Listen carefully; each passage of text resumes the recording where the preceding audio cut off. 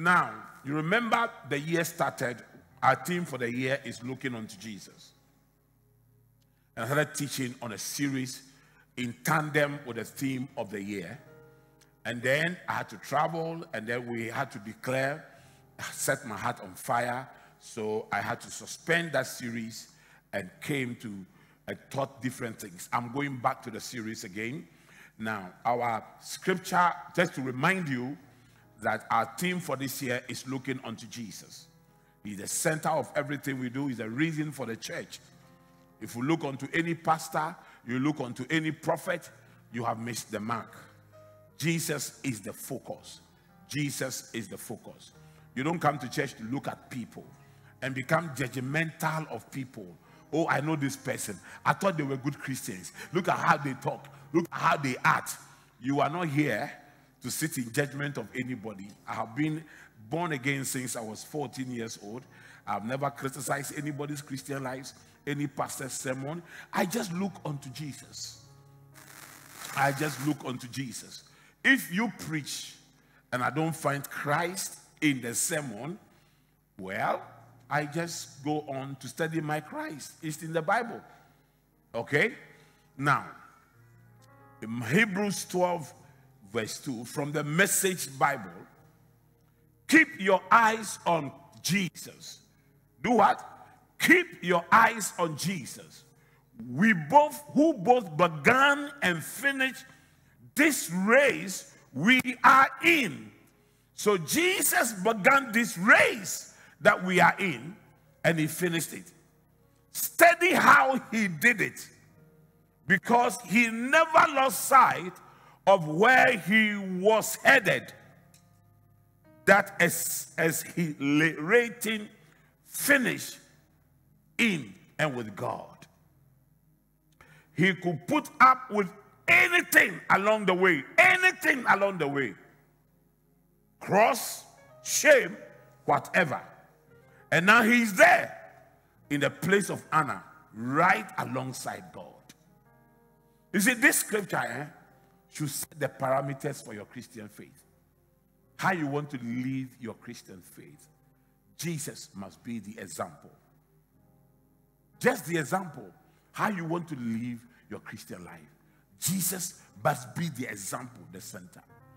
Now, I've gone on to say that for us to learn from Jesus, we want to pick from what he himself has said that he is. So 7 things that Jesus has said he is. Number 1, he says, I am the bread of life, John 6:35. I am the light of the world, John 8:12. I am the gate for the sheep, John 10:17. I am the good shepherd, John 10:11. I am the resurrection and the life, John 11:25. I am the way and the truth and the life, John 14:16. I am the true vine, John 15:1. Now, do you realize that anytime I come to continue this sermon, I go back to this and I repeat it? Because I want it to register in your heart. The more you repeat things, it registers in the heart of the people. And these 7 I ams of Jesus, I want you to it to register in your spirit. Now, any person, pastor, whoever that preaches a sermon, and you don't find 1 or 2 or all these 7s in the sermon, that sermon is not a sound doctrine. It must point you to Jesus. In pointing you to Jesus, one of these things will come in. For almost 6 months, we have been studying on, I am the true vine. I am the true vine. So John 15, the scriptures that we have been using is from John 15, from verse 1 to 7. John 15, from the verse 1 to 7. I am the true vine, and my Father is the gardener. He cuts off every branch in me that bears no fruit. This amount of fruitfulness. The whole Christian life is evidence-based living. Evidence-based living. You cannot be a Christian by words. You are a Christian by works. So you need to bear fruit. You need to bear fruit. You are a Christian by what? Works, not words. Not words. You are a Christian by works. So Jesus said, he casts off every branch in me that bears no fruit. So keep in mind, whilst every branch that does bear fruit, he prunes. He prunes. So next week, I'll go into this pruning thing, you'll see. He prunes so that it will be even more fruitful. So that it will be even more fruitful. You are already clean because of the word I have spoken to you. Now here, in there's these few verses of scripture. You will see the word remain appearing more than any other word in this few verses of scripture. Remain in me. That's the first remain. As I also remain in you. The second remain. No branch can bear fruit by itself. It must remain in the vine. Neither can you bear fruit unless you remain in me. I am the vine. You are the branches. If you remain in me and I in you, you will bear much fruit. Apart from me, you can do that. If you do not remain in me, you are like a branch that is thrown away and withers. Said branches are picked up and thrown into the fire and burn. If you remain in me and my words remain in you, ask whatever you wish. Ask whatever you wish. Ask whatever you wish. And it will be done for you. You see, the reason why we don't bear much fruit is because we don't remain in him. We don't remain in him. And you remember, at the beginning of this series, I taught you what it means to remain in Christ. And I want to show you something. I've said to people, those people who are jealous of pastors, who are jealous of prospering Christians, get ready, they will prosper more, because these people understand these keys. You remain in him, he will remain in you, and you will bear fruit. And the key to bearing that fruit is that ask me whatever you want. Ask me whatever you want. So you see, the Bible is a library of 66 books. And when you are doing a research in a library, you don't just take one book and write everything. You take different books and you refer to this and you to this and you refer to this. So the Bible says that ask and ye shall receive. So now you start asking. Father, your word says I should ask and I shall receive. I should ask. But there are other scriptures that will qualify that asking. One of them is this: if you remain in me, ask whatever you want and I will give you. So the reason why you have been asking and you are not getting is because you have not remained in him. So just before I share with you on what I'm going to share with you, all these things I'm talking about, they are all samples, they are introduction. Okay, let's go to the next slide. Look at this. So I said that any Christian that remains in Christ will bear these 5 fruits. You will bear the fruit of repentance. That is the quality of your recreated life. If any man be in Christ, he's a new creation. We will see it.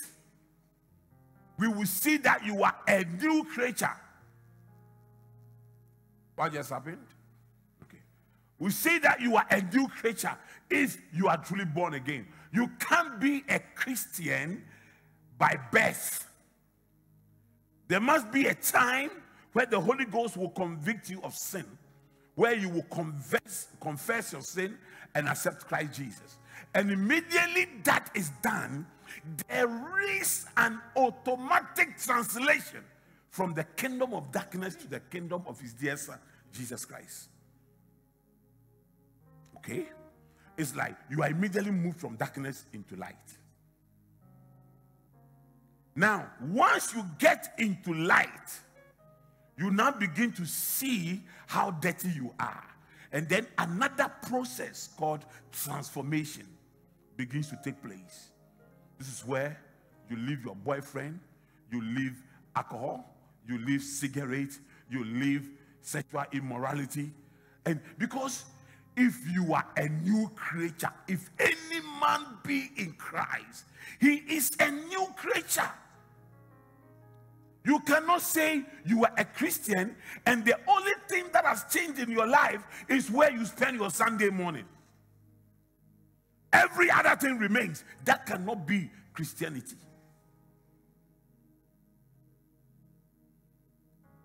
It will affect you. It will affect even the way you dress. It will affect the way you speak. It will affect who is your friend and who is not your friend. Jesus has said something. And it's important that this is a journey on a narrow road. Only few people travel on it. So don't be deceived by people who come to church and remain the same and think that they become your yardstick.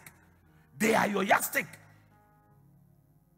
I know a pastor who is cheating on his. I know a pastor who is divorced. So me too, I can divorce. That's not the Christian life. The Christian life is Christ. It's Christ. It's just Christ. Am I talking to someone here? It's just Christ. So, the next one is the fruit of the Spirit, the quality of your Christian life. And I spoke to you about the fruit of the Spirit, and I even focused on just one, love. And we discussed a number of, I haven't even finished with the love, but I'm not going back to it again. Because you should already be loving the Lord already.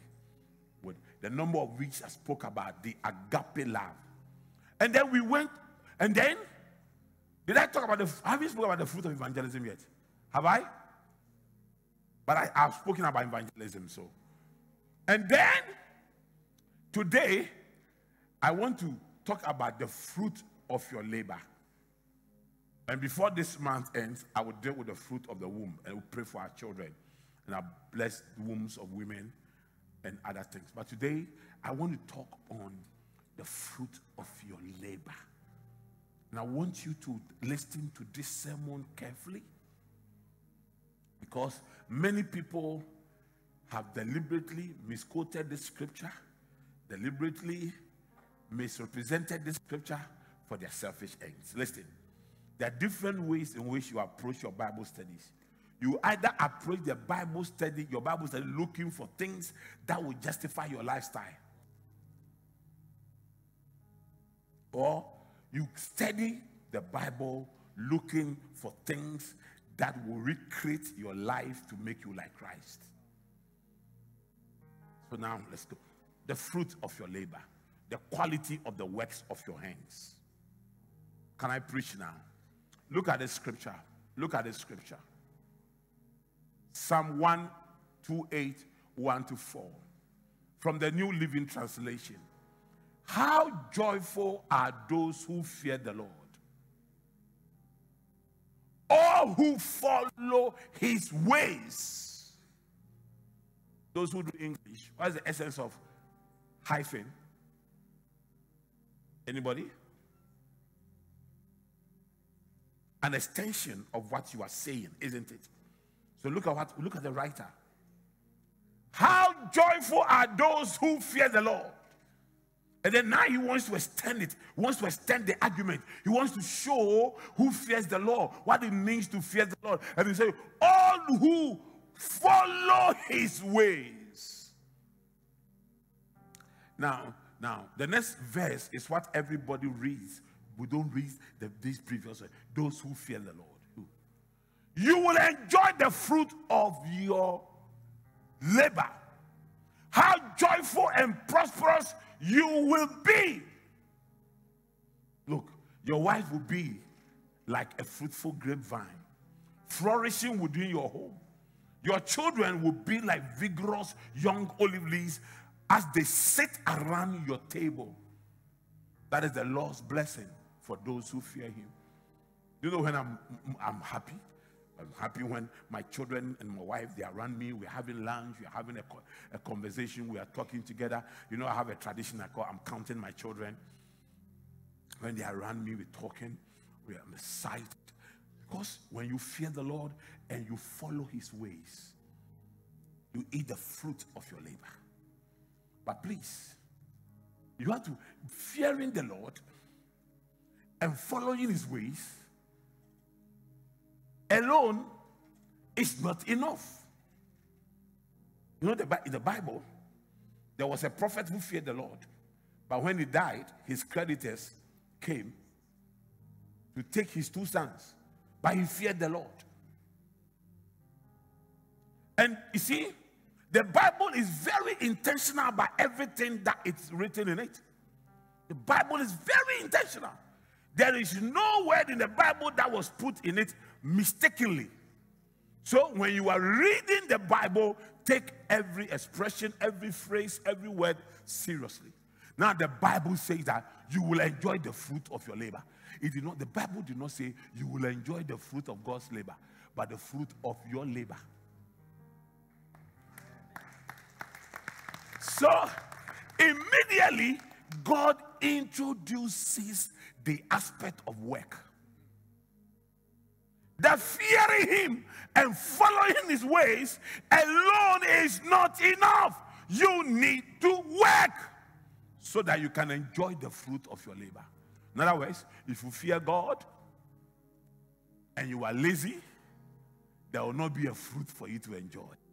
Because the fear of the Lord does not buy wache. It is money that buys wache. But the fear of the Lord gives you an added advantage. It's the surety. It's the surety that if you labor, you will get fruit.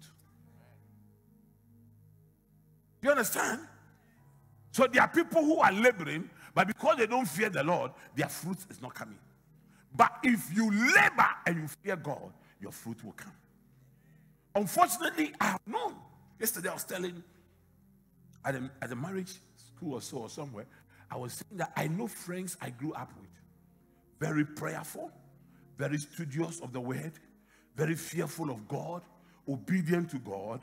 But all they did the whole day of their lives, pray, read the Bible, and sleep. Pray, read the Bible, and sleep. Whilst I prayed with them, read the Bible with them, obeyed God with them, I walked out to work.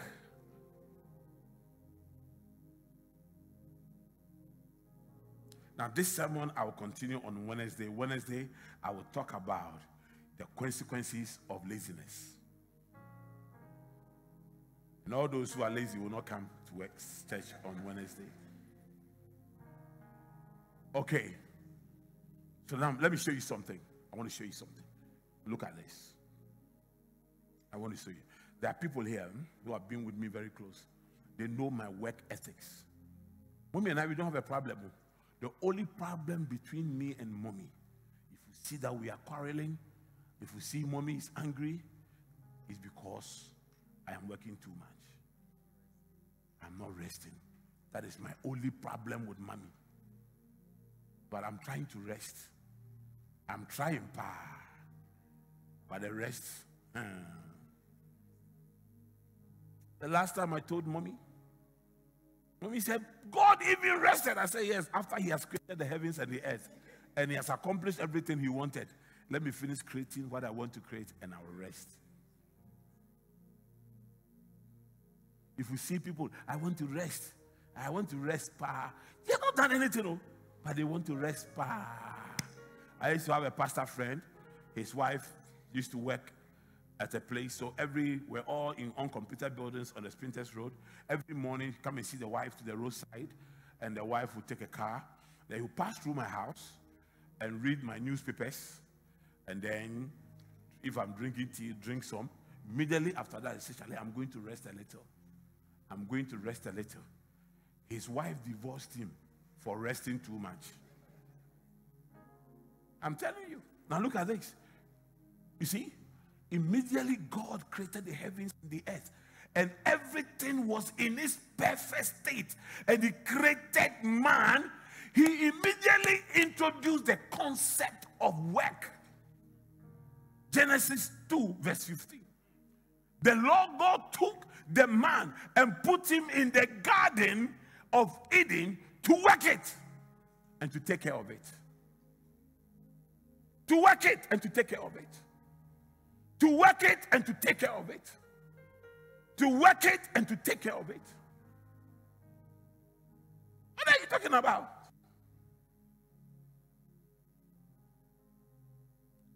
What are you talking about? You're praying and fasting and walking around, lazying around, sitting down. Do you know what annoys me? What annoys me are people who say they are on full-time ministry and yet do nothing. From morning till evening, if you ask them what they have done with their lives, there's nothing. As a young pastor, I decided in my mind that people in the world work 8 hours a day. I'm going to focus on pursuing my ministry, anything related to my ministry, from prayer to evangelism, to witnessing to souls, from serving the Lord. At least 8 hours every day of my life must be devoted to my calling as a pastor. Then when I came to Sprinters Road and started this church, I said to myself that I want to get out of poverty, become successful in 7 years. I said, if we work 8 hours a day for 8 years, we become successful. But if we work 12 hours a day for 7 years, we become successful. I chose the 12 hours. And in 7 years, I got myself out of poverty. You know what I hate? What I hate are people who are lazy. I don't hate them, I hate the laziness in them. I cannot stand the sight of a lazy person. Look at God. The Lord took the man and put him in the Garden of Eden to work it and to take care of it. To work it and to take care of it. Now, when we go back to our initial scripture, one of the key words there is labor. So I quickly put something together. Show you how to labor, how to work. How to work for God to bless you. He blesses the works of your hands. If there are no works in your hands, he cannot bless you. He blesses the works of your hands. Ladies, that's what God does. He blesses the works of your hands. Most of you are young people here. You should be laboring so that God can bless you.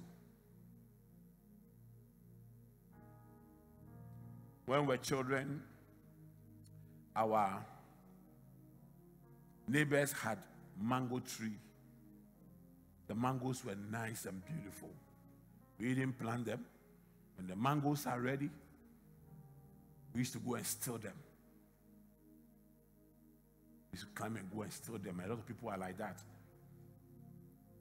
Wait for people's mangoes to be ready and they come around, they want to steal. And some people feel very entitled. And we actually felt very entitled. Do you know what we used to say? These people are wicked. Because when they saw we were stealing, they went to buy dogs. So we couldn't go there again. And these people are wicked. They are wicked. What are they doing with the mangoes? What are they doing with it? When human beings are hungry, they have the mangoes there. You see that we have that kind of mindset, isn't it? We feel that look at how we are suffering, and this man has money that he's not helping anybody. The last time I was telling a group of friends, I said, do you know where I live? I live in Bachuna. On my lane where I live, my house is a bit prominent. I said that if there is a coup in this country and people become lawless, my house will be one of the first houses people will attack. He said, why? I said, because in the mind of a lot of people, they think that rich people are wicked and that they have money and they are not helping anybody. So there are people in this community who, I don't know, having a but who I'm assuming view me as a very wicked man. You see me driving with my car, the wicked people. Wicked people. They have money, but they don't help anybody. Wicked people. So if there's a chaos in this country, some people will come and look for me. They will come and look for the wicked man. Behaving like when I was a child. So now when they stopped us from stealing the mangoes, we started insulting them. Now we stand outside and still want to steal the mangoes with a stone. And then we throw this, then the mango will fall. Then we look around. If the dogs are in the cage, we run and pick it. And then we feel that when we go and pick it, we conclude that we are wiser than them. You planted, we stole it.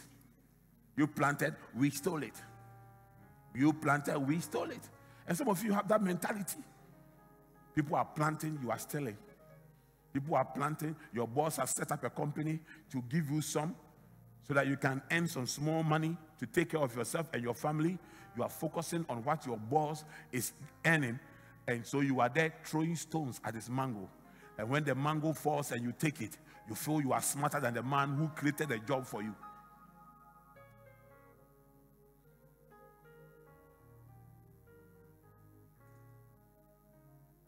So one day, one of our friends mistakenly thought the dogs were in a cage. Ran to the house, got bitten by the dog, cried a little. We ourselves covered the sore with water, asked him not to tell anybody. If the dog had rabies, he would have died of rabies. Some of you, people's dogs are beating you, and you are dying of rabies. So let me show you. Let me show you how not to envy the owner of the mango tree, who has ripe mangoes, and because he planted it, he knows how to eat it. He's eating it gradually, and you feel that I should have. If you walk through life with a sense of entitlement, and you think that Bishop is my bishop, he is my daddy. If he has money, he must give me some. I have some uncle. He's a wicked uncle. Do you know every prosperous uncle in a family is a wicked uncle? And this wickedness is branded by the lazy boys in the family, the lazy girls in the family. Every prosperous auntie in the family is a wicked auntie. Because the lazy girls who feel that the labor of that auntie must become their fruit. So the person is wicked. Can I preach? Or I should stop? Okay, let me go on. So let me try and help you quickly and close. You see what I put there? Brain. I've deliberately put brain there because I want to work your brain. Most of us here are very sane. A few of us are insane. And I want to bring sanity to your thinking. I want to break you away from the dependency syndrome. I want to share a few things with you. L in labor is love. Colossians 3:23. Whatever you do, work at it with all your heart, as working for the Lord, not for human masters. Most young people start life with a certain career dream.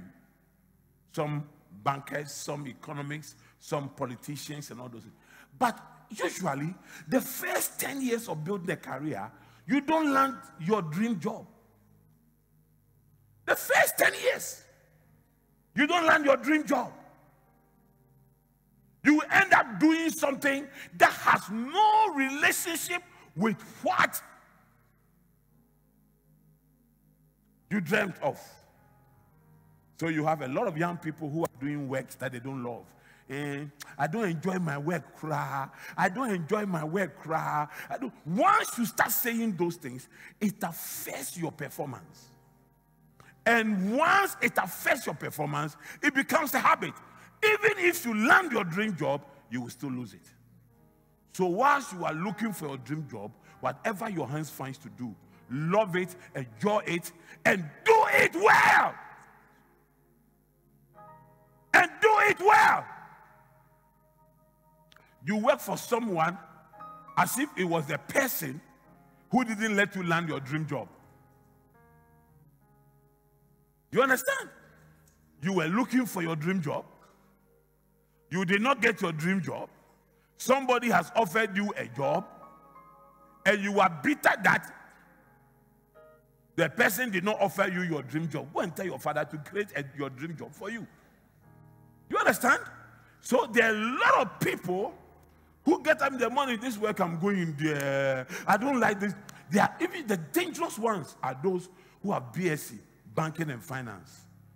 They are walking around. You are written to over 20 banks. Nobody is replying you. Then there's a job in a restaurant. There is a job somewhere. And you feel, me, if I don't get banking and finance, if I don't get banking job, I will never take any job. Walk around. When you leave university, after 1 year, after 2 years, that you have not worked, nobody wants to employ you. Why should I employ someone who has left university for 2 years and has not worked? Why? Why should I employ you? Because after 2 years, you have developed a certain habit, the habit of waking up and watching TV and eating and sleeping. Do you know if you are not working, you know the time you feel very sleepy? Around 10 a.m. You have eaten your breakfast and everything. Around 10 a.m. you want to sleep. You are doing like this. You want to sleep. It's also around 10 a.m. that your boss's energy is high. He has finished drinking his coffee and is looking for results and is getting results. So why am I going to hire you if you have not worked for the last 2 years? Why am I going to hire you to come and sleep at 10 when I'm expecting results at that time? The Lord help all of us. So I want to tell you, love what you are doing. So one of the young ladies in my church, in my office, one of the most outstanding young ladies, I've called her to my office several times. I want to keep you here. Tell me what you are looking for. I will keep you here. Had a conversation. His first degree has nothing to do with what he's doing in my office. So we had a conversation. I said, you know something? Enjoy it whilst it lasts. Have fun in this office. Work. Have fun in this office. When the opportunity for your dream job comes, I won't stop you.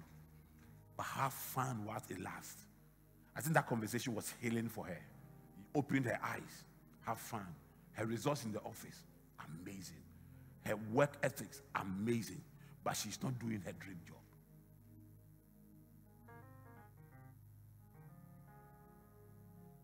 Number 2, aspiration. The A, aspiration. Philippians 3:14. I press on toward the goal for the prize of the upward call of God in Christ Jesus. Listen.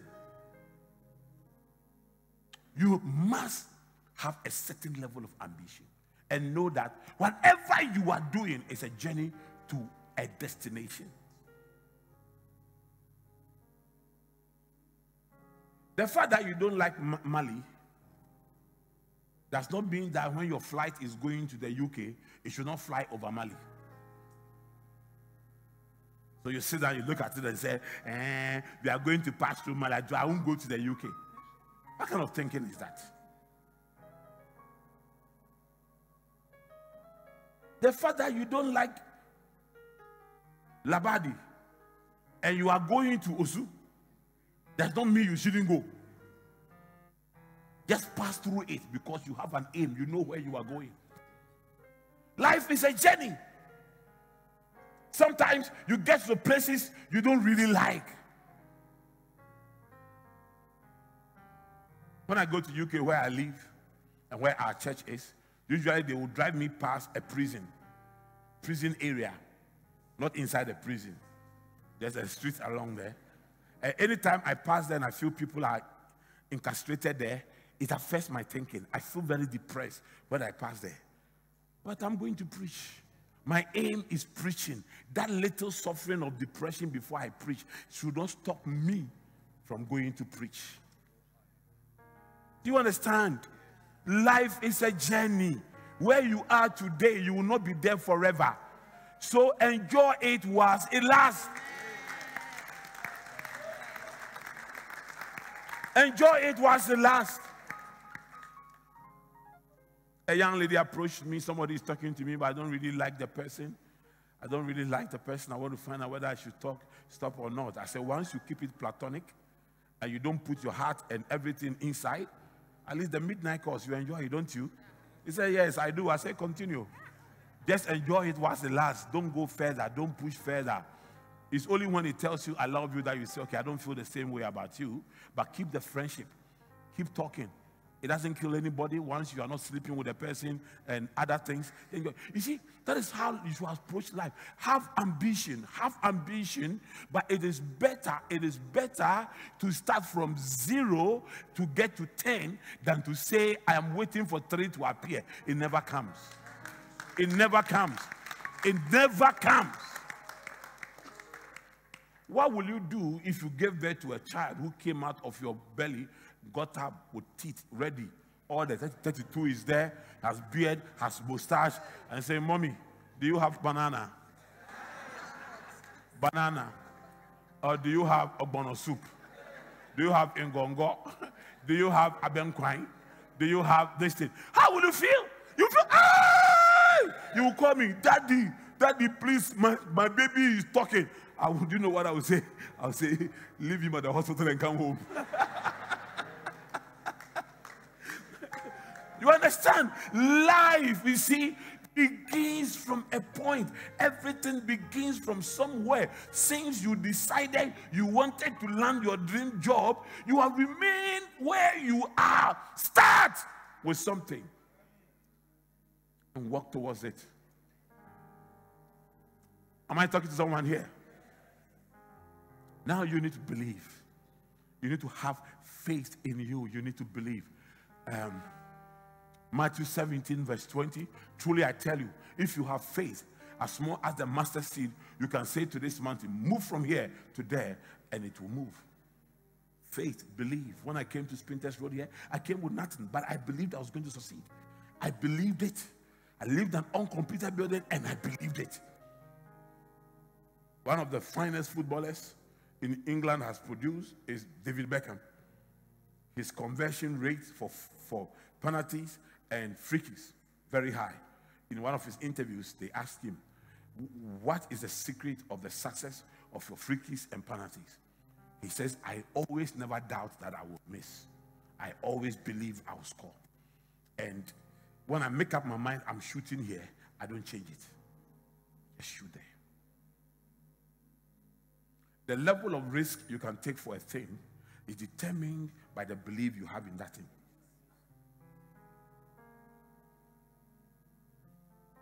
Three things you must believe in. Believe in Christ. It is called conversion. Believe in yourself. It is called confidence. Believe in your dream. It is called conviction. When you have these three things, you can do anything. You can do anything. If you want to clap, you can clap. Clapping is not part of listeners, so don't be afraid. Don't be afraid to clap. Am I speaking to someone here? Yes. Who is this one? When did you join our audiovisual team? Oh, he is with Amma. Oh, you came with the wedding people. Oh, I thought you were part of our audiovisual team. Okay, can I go on? Now, the next one is obedience. The next one is obedience. Deuteronomy 28 verse 1. If you fully obey the Lord your God and carefully follow all his commands, the Lord your God will set you high above all the nations. So in the pursuit of your dream, in the pursuit of whatever you are chasing, don't forget you are a Christian. Don't forget God demands from you obedience. Don't break God's law to win favor. Any Christian young woman who feels that somebody must sleep with me to get a job, you are not born again. But when you are born again, the conviction to be able to remove, to think about it, to take the step, sit in the car, going to do it, even to think about it, you are rebuked already. To sit and guys start moving, Holy Ghost continues to speak to you. To start removing yourself, your nakedness in the presence of another woman's husband. Sister, if the Christ that lives in me is the same Christ that lives in you, you can't do it. Now, there are young ladies sitting here right now looking at me who are sleeping with other people's husbands. And they are all right. They come to church. They are all right. Do you know that if you sleep with somebody's husband, somebody will definitely sleep with your husband when you marry? You reap whatever you sow. Yeah, you reap whatever you sow. Oh, but I've asked God for forgiveness. Yes, God will forgive you the eternal consequences of your sin. You won't go to hell. But the immediate punishment of your sin, you will get it. Oh, you will get it. So don't sin at all, because the immediate consequences of your sin, you will get it. You are sleeping with somebody's husband, and you want a husband? Okay, we are waiting. You will get some all right, and somebody will sleep with him. Not one. Plenty. You see, that's why when you are even going to marry, you have to be very careful. You have to check the background of people who are going to marry. So that you don't bear their sins. Don't bear the consequences of their sins. But now, by heart, when we preach, you make mockery of us. That he doesn't know, he doesn't know the way we are feeling the thing, the way we are feeling the thing, the way we are feeling the thing. Go on feeling. The way you will feel hell,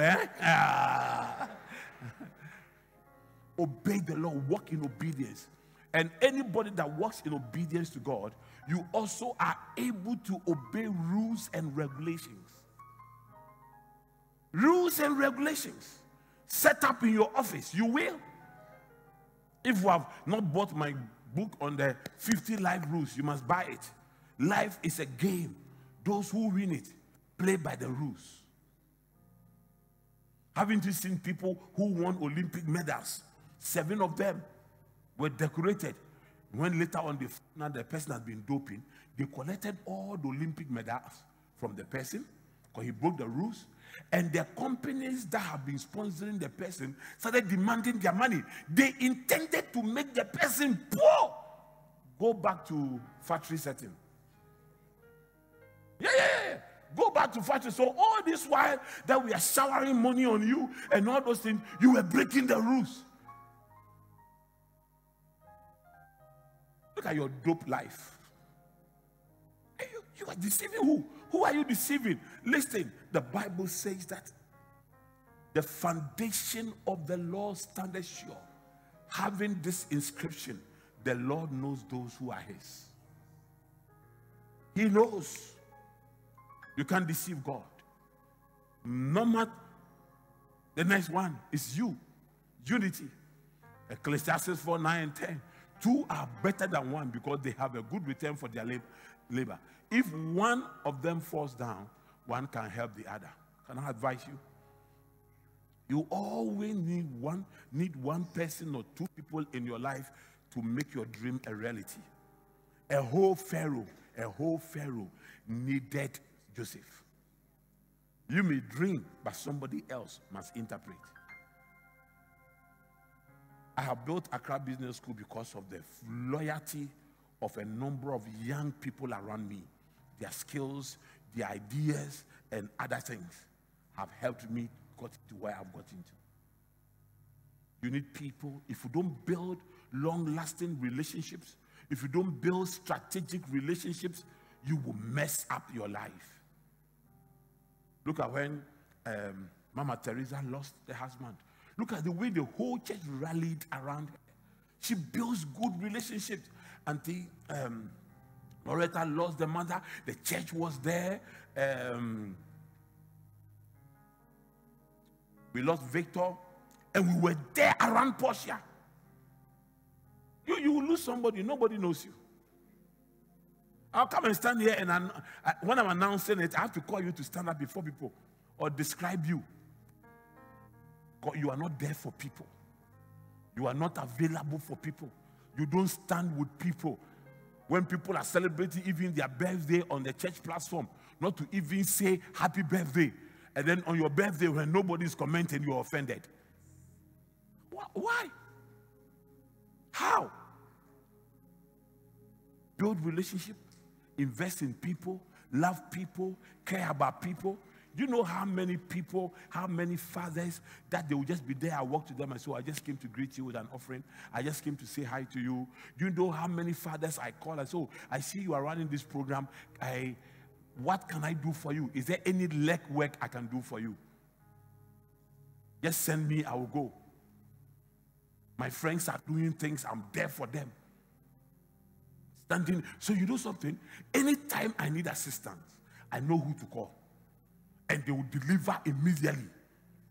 You know, I brought some, when we were in the other building, before we came here, I brought some coolers, fans, coolers. Okay? I brought them in the church, plenty. Where are they? I went to preach in a friend's church. Then we have moved here, so we had no need of them. I went to preach in a friend's church. The heat. And this is, once I was standing there preaching, the Lord said, bring it to him. I went, came, I called Elder White. Take all these things, take it to the man. When you do these things for people, you see, do these things for people. When Joseph decided that I will leave my problems, I have been imprisoned wrongly, my brothers have sold me. Joseph had more problems than those his prison colleagues.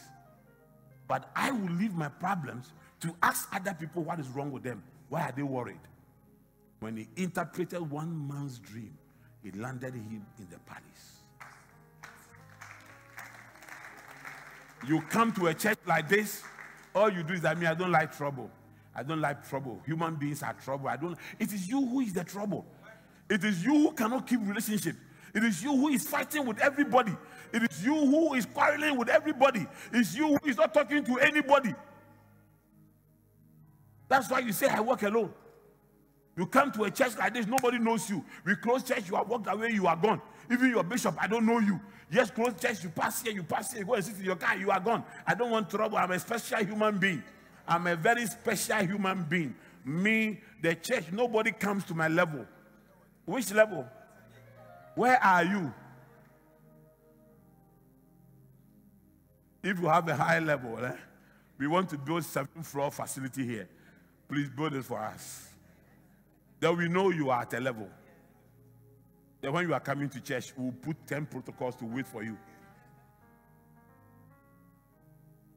All of us will die one day. And all of us, whether you are buried in Gethsemane or in your hometown village, is still 6 feet.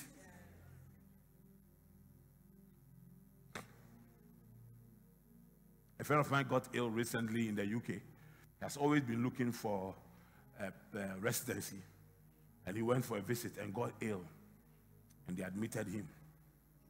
So we sought for where he had been admitted. And I called him. I said, brother, you have always been looking for resident permit. Die. If you die, they will give you at least 6 feet by something land. They'll bury you there. You have permanent residence until Christ comes. Don't destroy relationships. Don't walk away from people because you have quarreled with somebody, you have disagreed on something, you have said hard things to each other. At least that shows you how the person views you, so you can restructure the relationship but keep it. The person may move from close friend to a casual friend or to an acquaintance, but keep the relationship. Don't let it go. You understand? Do you know how much it costs you? You see, mommy, I married to mommy for 30 years. Do you know how much it has cost me emotionally and everything? If today mommy says she's divorcing me, I will not agree. Hey, after 30 years of investing my emotions, you are just walking away. To where? I'm not going to start again. Do you know what that means? To go and start with another woman again and start building.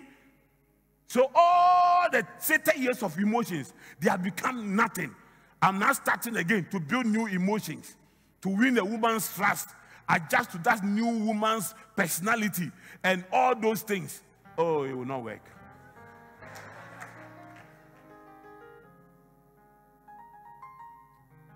Apart from the love aspect, this will be a strategic decision for me. I've invested 2 months for you to go. When I married you at 22, you were slim. Now look at how fat you have become. Look at your bottles alone. I should let it go.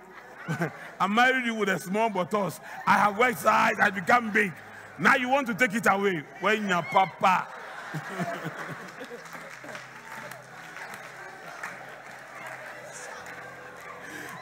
What a church.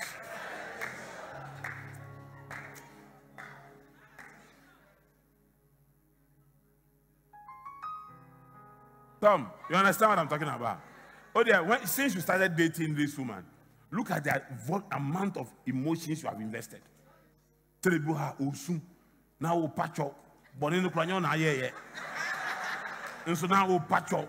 So, I say, to the boy, and then the wolf, one year, you should be sana sama.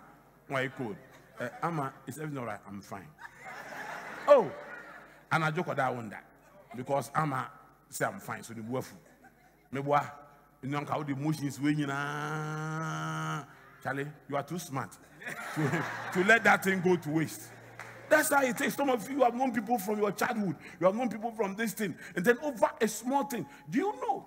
You see, the level of my loyalty, the level of my loyalty is serious. And it's also strategic. Now Judah is busy. He's going around. So we have a new sound engineer. If a fight comes between the two of them and is brought before me, and I have to make a choice, I will choose Judah. But I've known him longer than this new one. Don't be offended though. So let me also know you longer. You understand? I've invested too much in Judah. When Judah came to church, he used to come to church in shorts. He used to wear one earring. You haven't seen anything, no? And now look at him. I've blessed his marriage. He has now 2 children. 2 children. I've given him a wife. Judah found Gifty in this church. He didn't bring Gifty. He came to marry my daughter. And then I've given all this investment. And then he walks away. If you don't know buyer, you don't say. You are stuck with me. Finally, resilience. James 1, 2, and 4. Those of you who were here in service the last time, resilience is consider it pure joy, my brothers and sisters, whenever you face trials of many kinds, because you know that the testing of your faith produces perseverance. What you need in life is perseverance, but it must come through trials. It must come through trials. If you don't go through problems, you are nothing. You have to go through problems to be people. So you see, there are 2 ways in which you learn: through formal education or through experiences. And experiences teach you better than education. I'm telling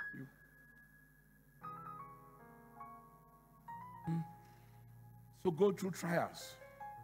Sunday, last Wednesday, I was teaching them. Most of the time, I would say, endure hardship as a good soldier. Endure hardship and do the works of ministry. Paul wrote to his own son, Timothy, and told him that endure hardship. They start the duties of your ministry. After talking about hardship that he did not solve. Like most of you born again believers, New Testament, these modern believers, that everything that you go through, you say is demon. If you come to me, you are going through crisis, and I tell you, son, endure this. You leave me and go and say that daddy doesn't have faith. He doesn't care. I went to my pastor with my problem. He told me to go and endure it. Paul wrote to Timothy. Paul who could raise the dead. Paul who could do major things. Timothy had an issue. Stomach ache. Had an ulcer. He wrote to his father. He said, endure it. Endure his son. And after he had told him to endure his problem, he then went further to say, discharge all the duties of your ministry. Today's pastors, if any of you has a problem, and I ignore your problem, I don't give you a call to find out, and I call you, I don't ask you, how are you? And I tell you, go and face somebody. When you put the phone down here, or friend me, when me say, me bad who you, Said then, I am part of the hardship you must endure. Do you understand what I'm talking about? You must endure me. Listen, this woman has endured me. I've also endured her. Today we are enjoying life. Hardship. Sometimes I'm the hardship. I'm the one you called that you had a problem. I did not come to visit you. I'm the hardship. Endure me. I'm the one here preaching, rebuking you. Endure hardship. Learn it. It builds perseverance. My strength comes from the things I've gone through. See, my mother is 84. You see her dancing and shouting and screaming. It is my mother's emotional strength that has elongated her life. She's so tough. The things we have been through, and this woman will take us through it. Will survive it. That her emotional strength has endured. Some of you, you will soon get what my mother has gone through. That she doesn't have hypertension. I'm surprised. The least thing you are broken down. The least thing you are crying. The least thing you are giving up. The least thing you are questioning God. He said, in the fire, I'll be with you. He's not saying, I will stop you from going through the fire. He said, in the waters, I'll be with you. He's not saying, I will stop you from going through the fire. Go through the fire. He will be with you. Go through the waters. You will not be drowned because he will be with you. What you need is his presence. What you need is his presence. What you need is his presence. Yet though I walk through the valley of the shadow of death, I shall fear no evil because you are with me. No man will be able to stand up against you. As I was with Moses, so I will be with you. He will take you through it. He will see you through it. Thank you. I love you. Thank you for coming to church. I love you.